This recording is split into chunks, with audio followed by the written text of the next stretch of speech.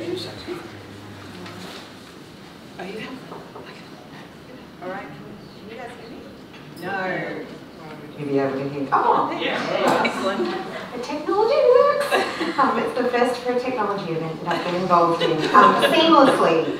Thank you so much for coming. It's great to see such a strong attendance for an important film at a particularly challenging time of year for such events. So I really appreciate the interest that people have shown in this film. I think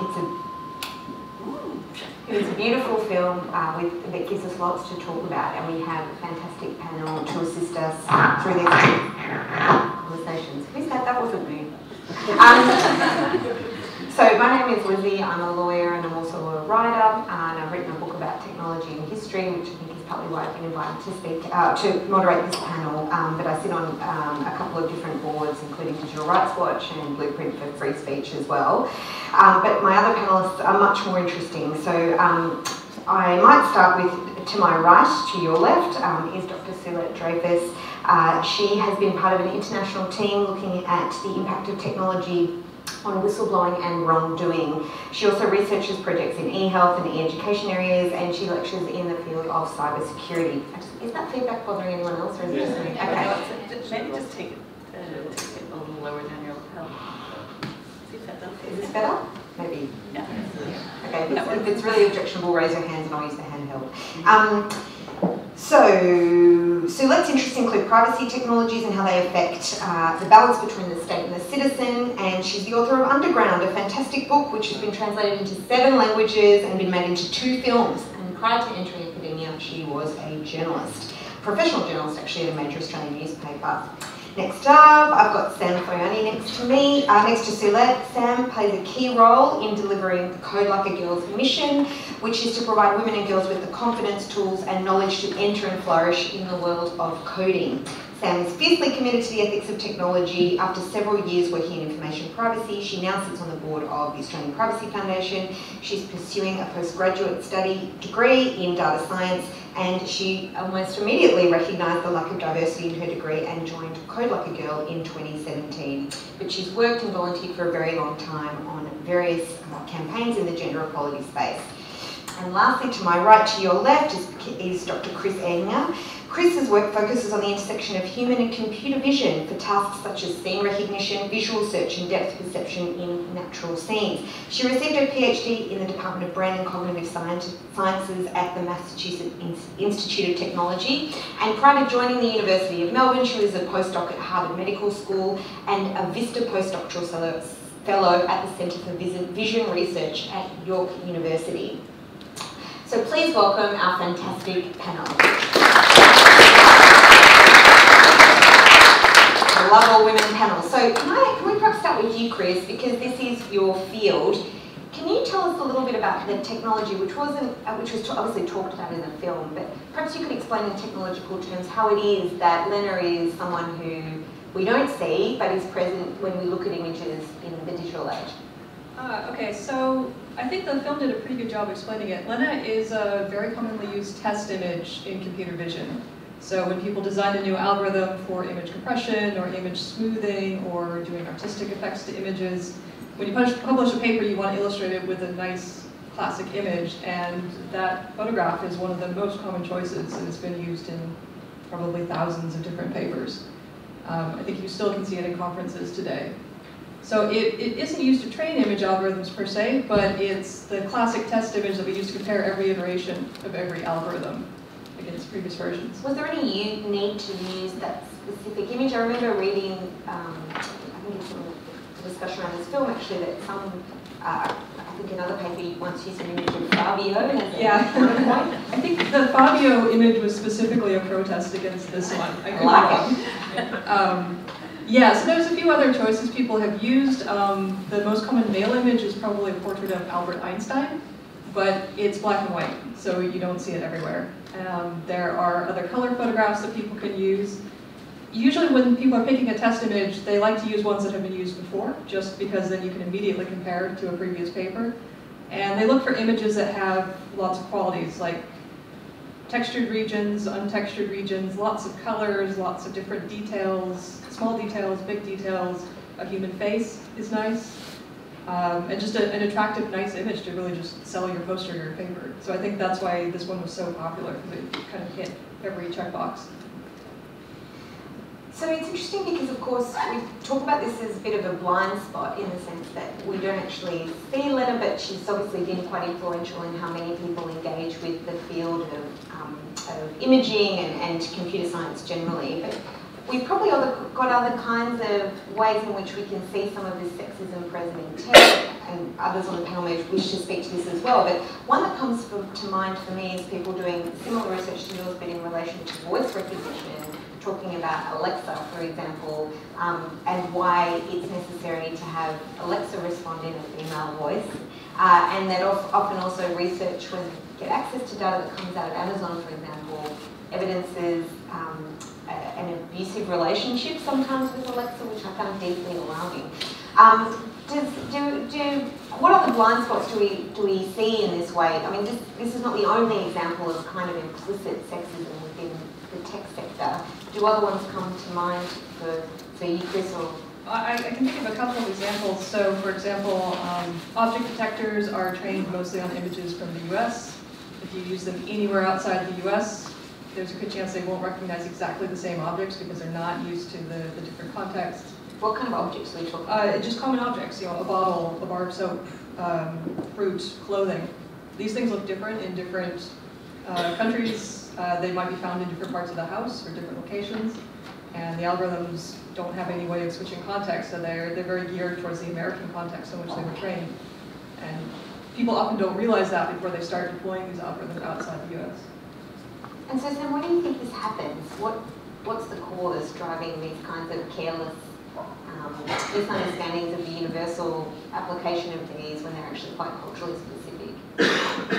Well, I mean, I think the documentary definitely made it really clear that it is a diversity issue at the heart there, in terms of the people who are creating the tech, coming up with the solutions to what they perceive to be the problems that we face, predominantly coming from one gender, and also more often than not from one race. I definitely want to highlight as well that this is, obviously we're talking in a gender context here, but there are so many other intersections where this comes out to play in terms of race, in terms of sexuality, in terms of socioeconomic status. It all comes out. And so, yeah, if you think about, if we have a homogenous way of thinking about solving problems with tech, then of course we're going to end up with solutions that only solve one aspect of those problems. So it also creates problems of carelessness in things like how we might understand a concept like privacy, for example, and so that you might have something to say about this. How we understand privacy settings might be different if we're a vulnerable person as opposed to the person in the average technology company who might not face those same difficulties. Something like Ring comes to mind for me. People may have seen stories about this, about how the doorbell that allows you to have a camera to see who's out the front has also been subject to huge numbers of hacks by quite nefarious actors, which is perhaps not something that people thought might happen. And how does this affect our understanding of things like privacy, not just people who create the technology, but people who are then using it? So one of the things I think is really interesting out of the discussion this film creates is a debate and discussion around permissioning. Because really this is about permissioning. And it's permissioning not just of a piece of paper that Lena might have signed in 1972, or Playboy didn't sign when the image was used by researchers around the world since then, but permissioning about use, reuse, repurposing. And that has a wider debate, as you were talking about, for all of our rights. So that's about the right to privacy. Do I give permission for this app to take this information about my geolocation and data match with someone else and sell it to somebody? Well, how does that particularly affect women? That's things around issues of domestic violence, of wanting to have your anonymity and your privacy kept. You may be concerned about stalking. Those are just particular examples. But it's also permissioning in other ways. Is it okay in a workplace to behave in a certain way towards someone?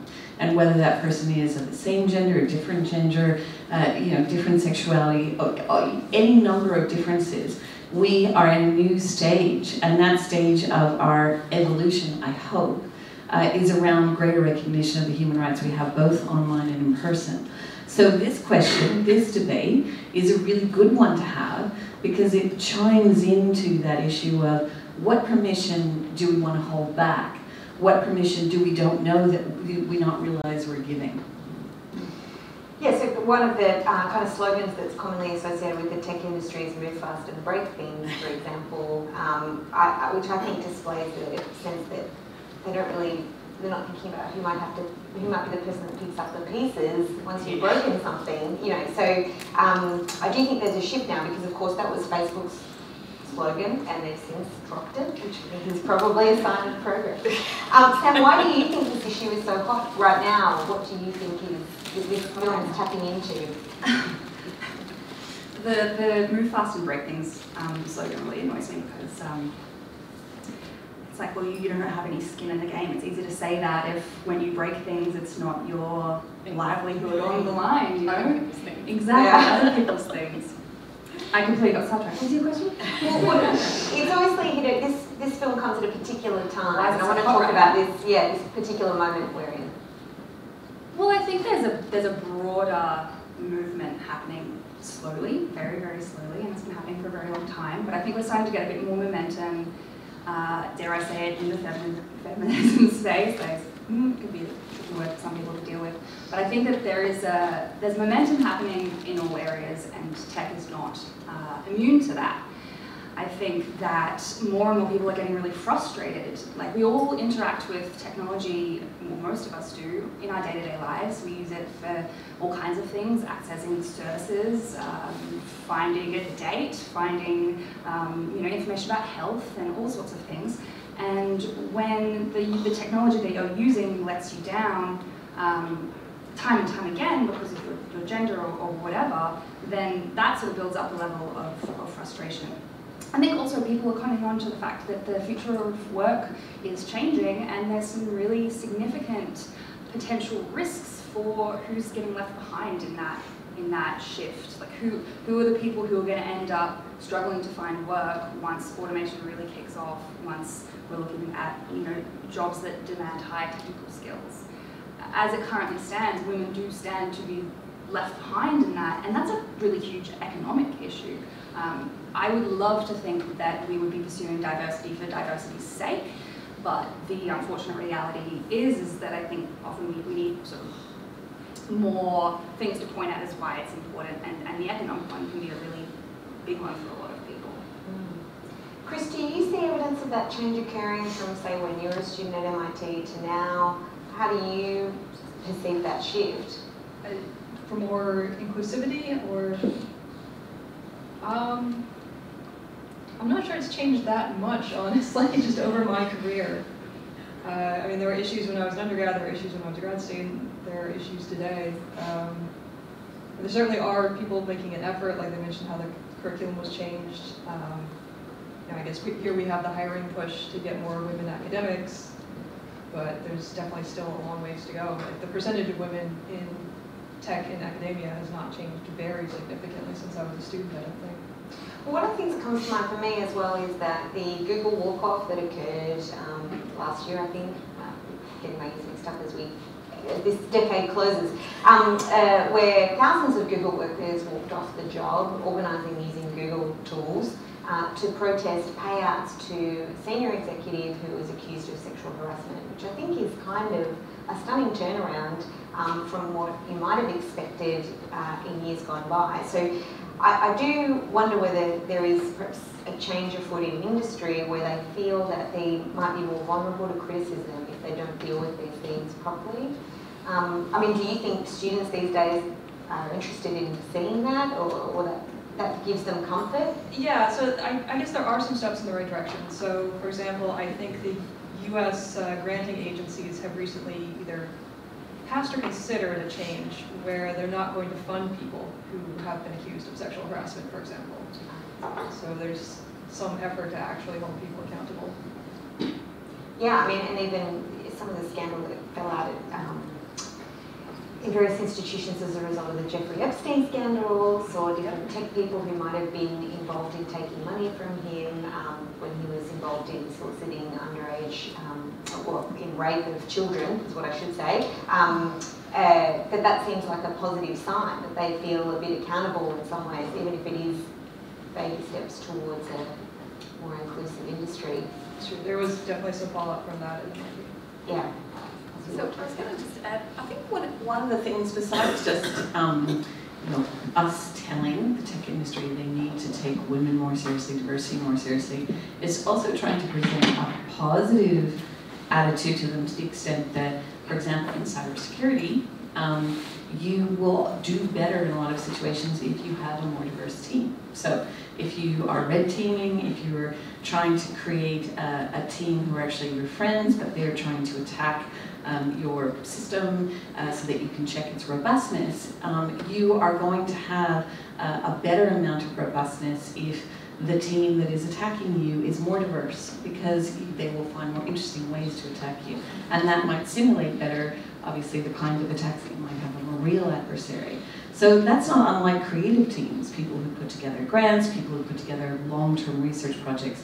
You need that diversity of thinking. And I guess the other thing that's really important is to understand that it's not just about affecting women or people of color.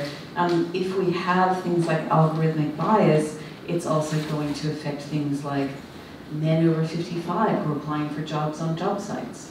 Right? So there's exclusion that may go on there. Oh, you're over 55, we're just going to automatically exclude you, and it's invisible.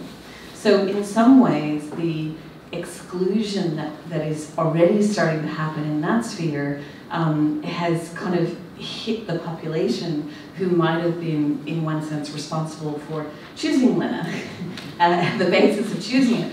And hopefully in that sense it will, the chickens will come home to roost, and there'll be greater awareness about it and some action and transparency on it. Yeah, that makes sense to me. I mean, do you think diversity is something that industry does think is important and is interested in changing, Sam, in your work? I mean, how open to these things are they? Because, I mean, there's a rod and a stick, right? There's the threat of being... How honest you are. As honest as you like. Tell the truth. No, look, there are definitely some amazing companies out there that are trying to make changes, and many of them are our partners. Shout out to our partners. But there's also, and they do see it as a positive thing. They see it as a positive thing just as like a human rights issue, but they also see it as a positive thing in terms of the creativity aspect, the diversity of ideas, different solutions and things like that. They see it as a money maker as well. Like, let's not shy away from that. It does make money. But then there are also many companies out there who have cottoned on to the fact that it is so hot right now, and sort of attempt to do this kind of like pink washing thing, where they sort of like virtue signal that they're doing the right thing, they're putting all the right things in place, at least public facing they are, but then behind the scenes are not really doing any kind of meaningful change. And what I mean by that is, like, they're not willing to put their money where their mouth is, for one thing. They're not willing to change any kind of HR policies around to make the workplace more, more friendly to women and minorities. They're not changing the sort of the culture that happens not just at the workplace but outside the workplace, in terms of like where you do your socialising, where you bond with people, where you then get the leg ups later on down the road. So there is a lot of that happening because they know that there's a reputational issue there, and also that the people are starting to demand a sense of ethics and a sense of fairness. But it's not good enough to just be like, oh yeah, we love equality, and then not actually do the work. And there's a lot of that happening still, unfortunately. Do you feel the same way, Chris? What do you think things... Yeah, I would agree. There's a bit of that in academia too.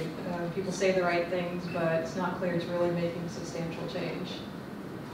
And what would be your vision for how, or what's your vision for a better, more inclusive tech academic space, but also do you think there's things they could do? I mean, the University of Melbourne has obviously pledged not to use Lena. That's a good start, but that feels like something that's somewhat overdue, and but full credit to them, and hopefully they're the other universities. Yeah, well, exactly. Let's hope they're one of many. But are there other things that come to mind for you that would improve the inclusive nature of academia?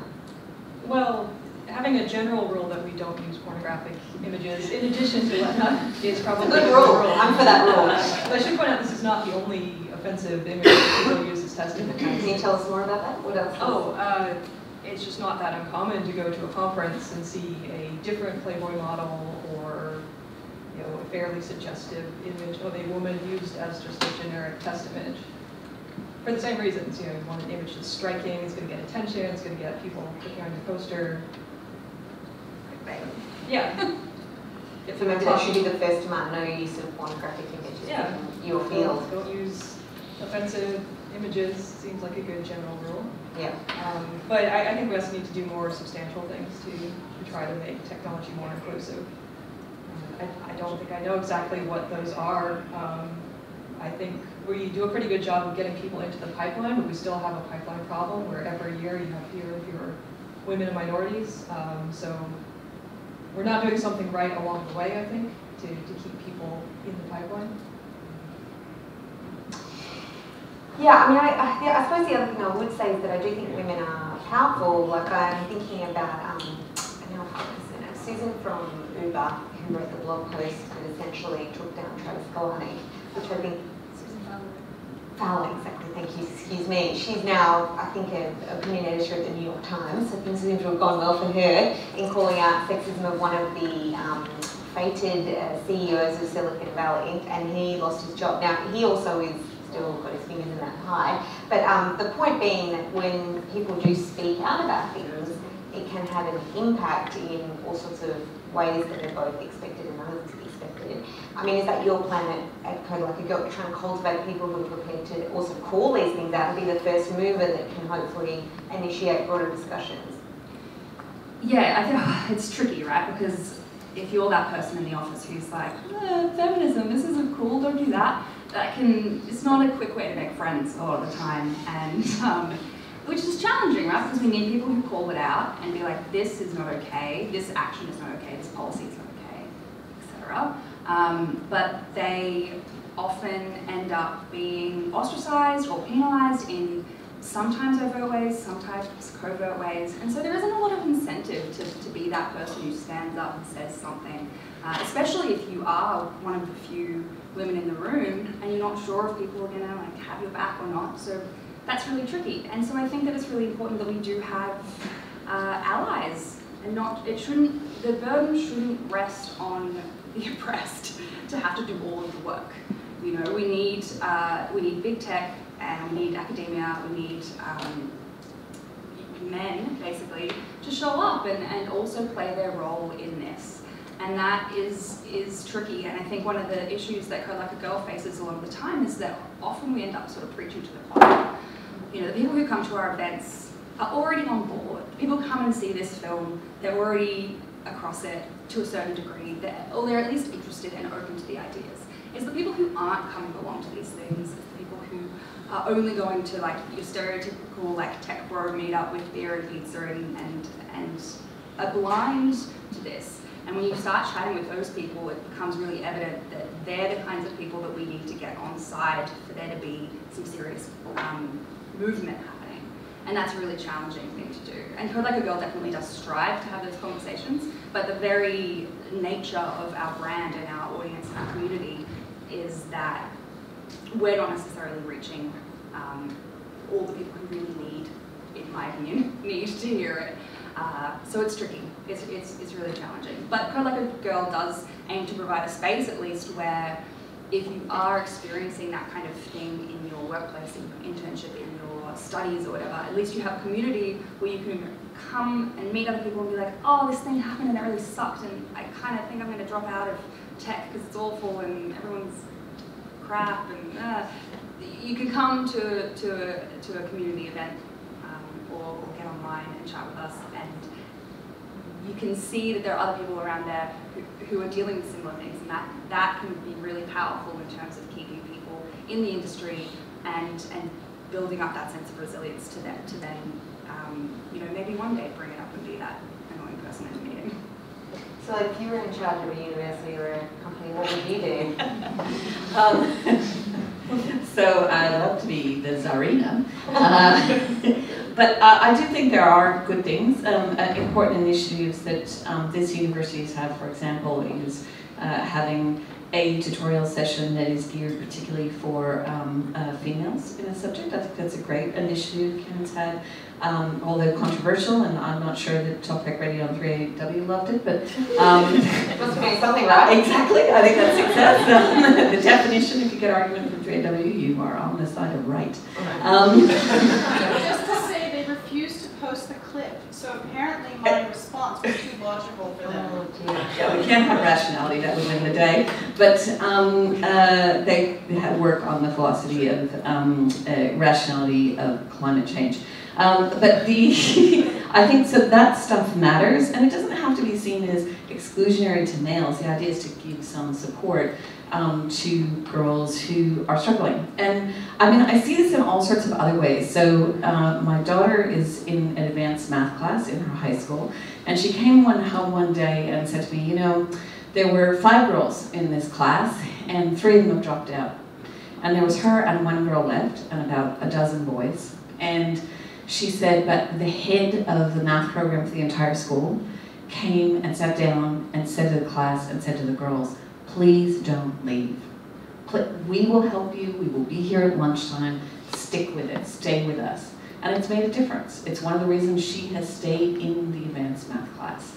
And it's that simple thing, that 15 minutes, that has been a tipping point. So I think that those small acts, as much as big ones, and even, you know, just acts like this, make a big difference to doing it. I think that social events and camaraderie among girls on campus, that matters. So I had, as a student in my subject, one of the young women who runs the IS and Women Student Society here, and she was talking about how this camaraderie is really important to her. And I could see that in her confidence. She was very confident, and that made a big difference. So these things, this sort of smattering of things that overlay, that cover the whole sort of experience, make a big difference. I also think that equal pay really matters. And that means starting salaries as well as promotions. And this uni is really starting to actively address that. I think that matters, and it matters for optics as well as reality. I mean, it's quite interesting. I study whistleblowing, the impact of digital technology. What people often don't realize, because they think about the Pentagon Papers or sort of big profile whistleblowing cases, is the history of whistleblowing in terms of number of cases was originally primarily about sexual harassment at work. So most of the cases that you saw when whistleblowing really started in the 1980s, 70s, and 80s was about women who were in junior positions revealing, you know, kind of harassment and retaliation at work for revealing what had happened. So I am optimistic. If whistleblower protection can come this far in 30 or 40 years, and Lena is being retired after, what, almost 50 years, then there is hope for the future, in my view. We just all have to work at it a little bit. Yeah, absolutely. I might just see if you guys want to offer anything as well on that note, what kind of a vision for a more inclusive tech might look like, what kind of results we might achieve as well if we had more women involved. One thing I would just add as a writer at least, I've certainly noticed in the last couple of years that there's been an explosion of women writers in relation to technology, and it's really telling the kinds of topics they focus on. So they tend to focus on things like the digitisation of welfare, which is problems that affect women.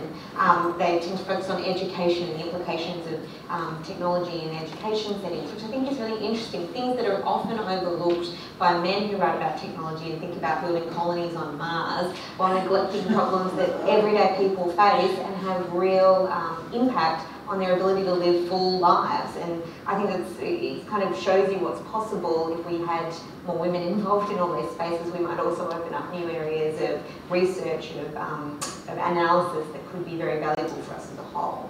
And I wondered if you guys wanted to offer any thoughts in that respect as well. Yes, I was going to add to that. I think it's also important to have some way of holding people accountable, or even just holding yourself accountable. I think it really helps to analyze your own behavior and try to see if you are treating students differently, or have some way of just making sure that you are treating everybody equally and giving everyone an equal opportunity, either at the individual level or department or whatever.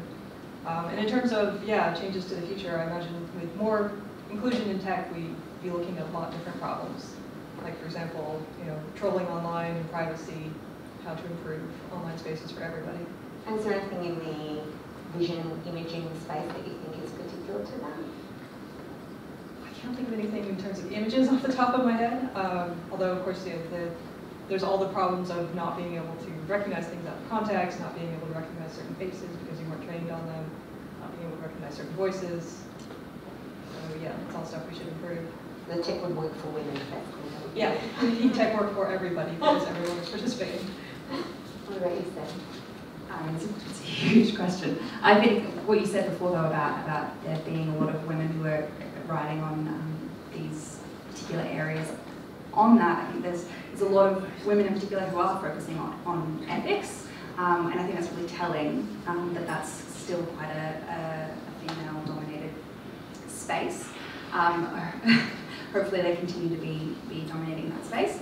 I envisage a future where I can hopefully drive a car that is just as safe for me to drive. I want my voice recognition to recognize my voice, although I don't really like using it because it's kind of just like normalizing surveillance. But anyway, if I were to use it, I want it to at least recognize my voice, because they still don't pick up your voice as well if it's high pitched versus low pitch, which is just insane. I envisage a world where girls in primary school will pick maths and science and be excited about it and not see it as some kind of like dingy, boring thing that you do in the dark in a hoodie, but see it as something that's creative and that involves all kinds of different skills, not just logical thinking and abstract thinking, although they are very important.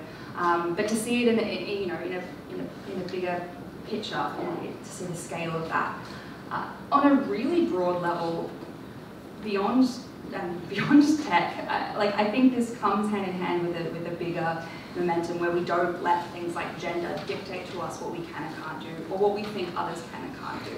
Be that women in tech, or be it men in other areas where it's female dominated, or be it transgender people or beauty people. All of these intersections, I think, just kind of we need to stop placing so much emphasis on these sort of perceived notions of what we can and can't do because of socialization. So I am cautiously optimistic, but I don't think it's going to happen in a hurry. I think we've still got a lot of work ahead of us, even though events like this are really sort of uplifting because we do get people in the room who obviously really care about it. And so that fills me with hope. But it's all, as I said before, it's all the people who are not in the room that make it tricky.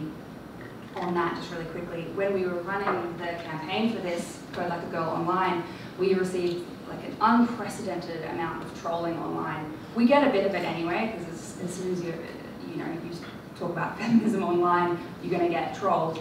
But this hit a nerve.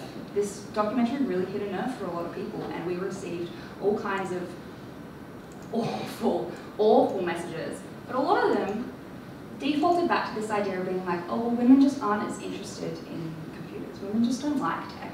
Women are just not naturally good at maths. Men are just better at logical thinking. And what I really hope for is that we break out of that way of thinking. Were they anonymous, these criticisms you received? Or were they anonymous? No, just like on Facebook and whatnot, just people. They were owning it. Yeah, they weren't anonymous. I mean, I do think the digital revolution presents some sort of immense opportunity to disorganise previous forms of oppression, and to lose that chance feels just like an enormous waste. And so this is an opportunity, I think, while we're starting to define what the rules of the digital age are, that we push really hard to make it an egalitarian space that's not importing these oppressive tendencies that we've had in the real world meat space into the digital future. And so I think that's probably what motivates a lot of us in doing this work. And I would say, I suppose, that even though we might all be in the choir, I think we can start singing to everybody else, and that's the job of getting into groups like this to then spread the message and pass on different ways of articulating answers to some of these traditional criticisms that are made of women in tech, and finding ways to convince others who might be advocating on this topic and turn them into advocates too. So I think we are now winding up, or did you? You want to open up to the floor? Fine. We've got a little bit of time left for anyone who may wish to ask a question. Raise your hand. We've got roving mics, I believe. Still your mic, because this is sort of roving. The roving mic serves me Dual purpose.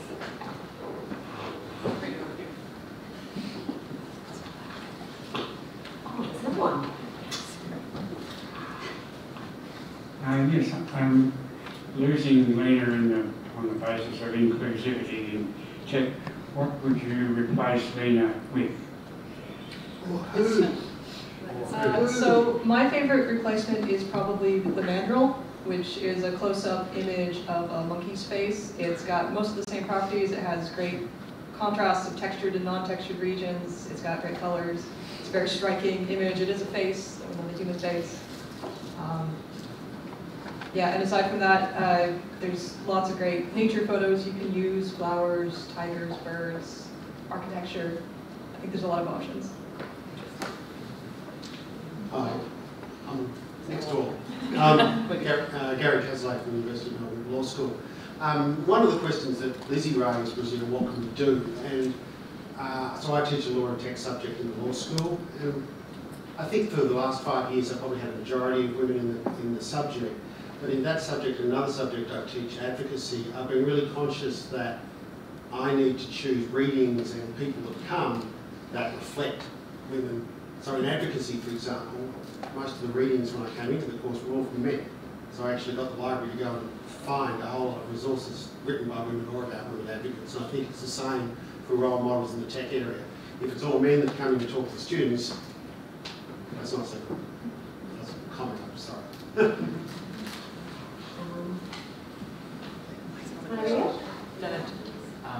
Yep, I had one.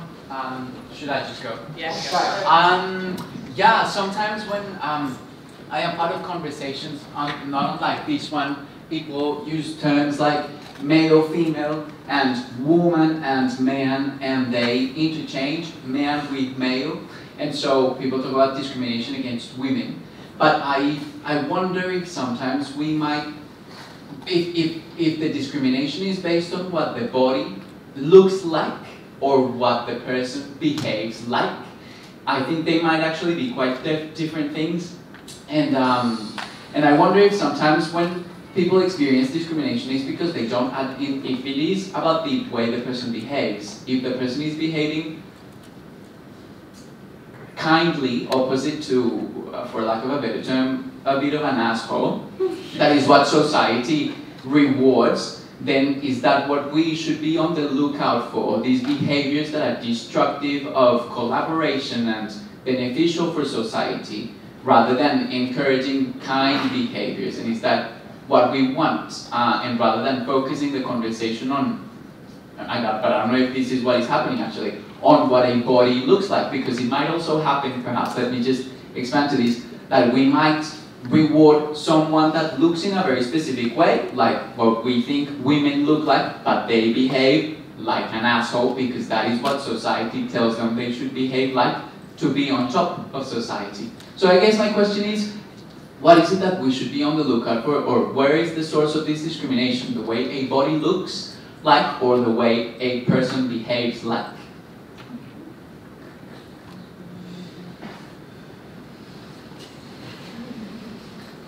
I think that's a complicated, the idea of gender socialization and what comes with that is really complicated, and I think you've hit a very important point, which is that, a few actually, and I'm going to try and unpack. I think we are stuck in operating in a binary and also like fixated on the physical form, which isn't helpful. But I think that what's happening is that a lot of asshole behaviour that you reference is being done by anyone, but a lot of it is being done by men, and because of that socialisation that we've all gone through that has led to a situation where they are in high positions of power. We respond well to male styles of leadership that are assertive, often quite aggressive, are not particularly emotionally intelligent or sensitive. And so, you know, they're not the most accommodating traits for a lot of people. We often associate, on the flip side with women, we associate things like sensitivity and high emotionality and weakness and all of these other things that are not necessarily true. But over the years, through gender socialization and thank you very much to the patriarchy, we've started to make these associations. And so I don't think it's as simple as being like, well, it's what they look like or it's how they behave. I think these things are interconnected, and I think that we need to be on the lookout for that and always just aware of that complexity around those things. There's this study that was done a while ago about, it's called Baby X, and basically the gist of it was that they had this very young baby, and depending on what they would tell the adult participants what gender it was, the adult participants would interact with it in a different way, and they would describe it in a different way. They would be like, oh, she's so cute, she's so cuddly, she's so soft. And if it was a male child, well, so they thought, like, oh, isn't he brave, isn't he strong, isn't he daring, or whatever. And also it came out in the ways, the toys that they would give them. They would give, if they thought it was a girl baby, they'd give them soft toys, and if they thought it was a boy baby, they'd give them like Lego and things like that. Which actually does feed into tech when you start thinking about how we start developing like spatial thinking and problem solving and things like that. That's another story. But one of the things that I find really fascinating about that study is that they found that it was the adult women who were involved in that study were just as bad, if not worse, than the men at perpetrating these gender stereotypes. So it's not just, you know, we can't just be like, oh, well, yeah, I'm a woman, so I'm fine. We're all part of this system. We all grow up in this system of gender socialization, and we all have to be thinking critically about how we send those messages, not just to young people, but to everyone. And not just about physicality, and not just about traits, but how they intersect. That's a very unsatisfying answer, I'm sorry. There is something to be said though, that a lot of the traits that you describe, like sensitivity, being perhaps more caring and more emotionally intelligent, they are like strengths. They're not weaknesses. And I mean, obviously the socialization of women is largely resulted in their oppression, but I don't think we should also necessarily assume that these things are binary in terms of how we resolve them. We can take the best of what socialization has offered and kind of try and universalize that out. I think that's another way to think about the project of diversification within industries like tech. Yeah, I would say that there is a lot of evidence that it's the body or how people are perceived that affects how they are treated. So the exact same professor on an online course is seen as more intelligent if he's male. The exact same student is seen as better qualified if he's presented as if he were male. So it's like there are socialization differences, but I think there's also the exact same person will be treated very differently depending on what you think their gender is. So I think we have time for one more question. There's still more drinks and food outside, which I'm very conscious of, or maybe two if people are adamant. But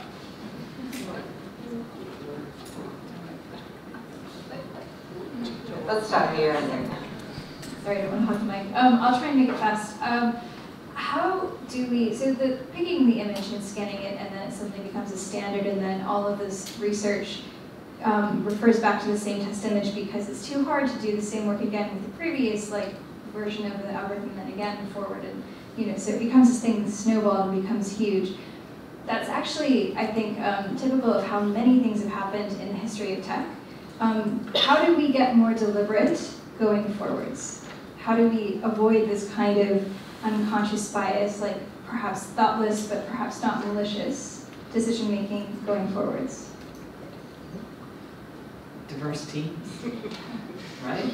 Right, because often you don't think about it. I mean, you know, any number of people who don't, for example, have any experience with a transgender person won't necessarily feel comfortable. How do I address this person? How do I interact? How do I describe? And it's not, there's not ill will, it's just confusion and lack of knowledge about it.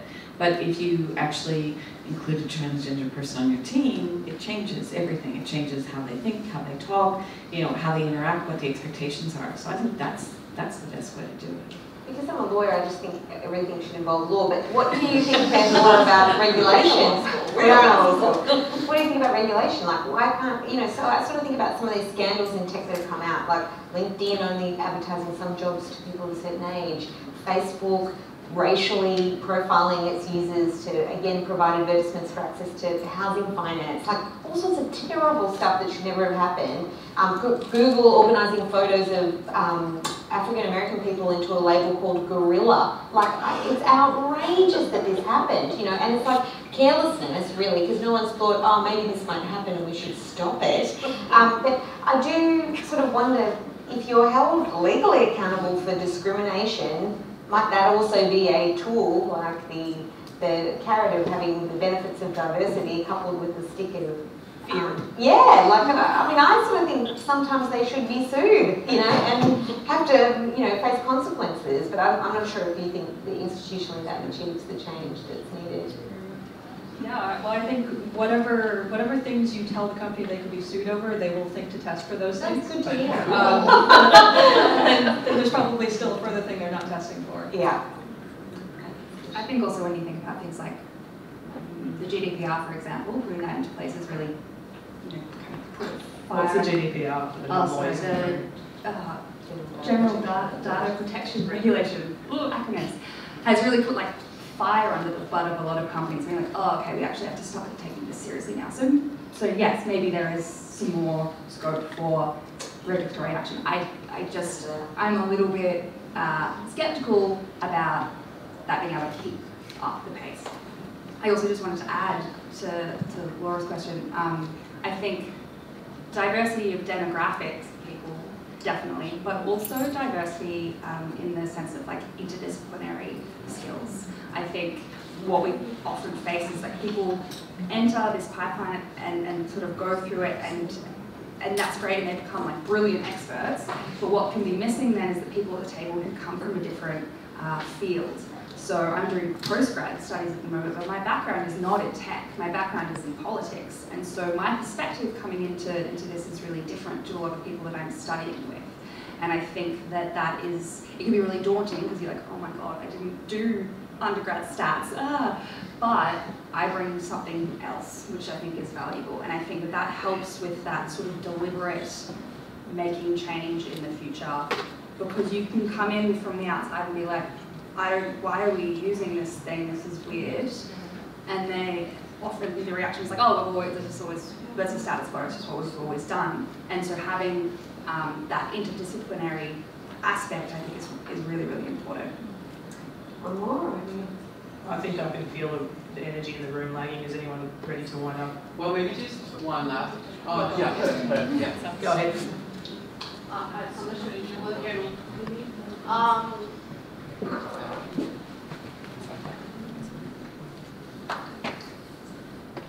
Hi, hello, thanks for this wonderful evening. My name is Angela, I'm a PhD student from this university, and I did my honors on electronics engineering. So I definitely have gone through all this experience of being women and being surrounded by male and all that comes with it. So I was kind of thinking about what you said, Sam, that the oppressed people shouldn't carry all the burden. And I was also thinking that, yeah, that's true, and this is great to have these kind of events. But also, I was wondering, what do you think about not only having this and push for, equality within universities and in the workplace, but also challenging men who are conscious about this issue and want to help and tell them why don't you kind of step back a little bit and give space for women? Not only, you know, like, yeah, voluntarily stepping back and, yeah, looking into the equity thing, not just the equality. I don't know if you understand the... You know, so what was the question? So, I don't know if you agree or... In terms of getting men to take a step back? Like, with this type of advice, or by telling men also to, if they agree that there is an issue with equity, that they should also actively being, you know, like giving the opportunity to the women. So for instance, not applying to every grant, every position, or I don't know. I agree, but I can see why that is threatening to people. I can see why that is quite a confronting notion to give up space that one of the side effects of having privilege for so long is that the prospect of giving that up is quite confronting. And so, while yes, I agree, I think that is sort of a tricky line to take. But I do think that, yeah, if you know men who are on side, encouraging them to, even like in the workplace, they could be a little bit more conscious of not always taking up all the space in meetings, not always talking all the time, making sure that, you know, that everyone's voice is heard. Little tiny things like that add up, and I think people underestimate how that can make a really big change as more of that starts to happen. So it doesn't necessarily have to be like, don't apply for that grant. Someone else, you know, a woman should get that grant. Like, and they can still apply for the grant. But there are so many little ways that they can make a real difference. And I think a big part of that is listening to the women around them and believing their experiences, and not just like sort of dismissing. Like if someone is having a bad time at uni or at work related to this kind of issue, not dismissing it as nonsense just because they haven't experienced it themselves. Perhaps also taking time to care for their children might be something they could contribute to gender equality. Yeah, exactly. Cleaning up after themselves and then after everybody else. I think we should continue these suggestions outside over a glass of wine. Yes, let's list all the ways. Thank you so much for being patient with us. Thank you for attending. Can you please thank our lovely panel?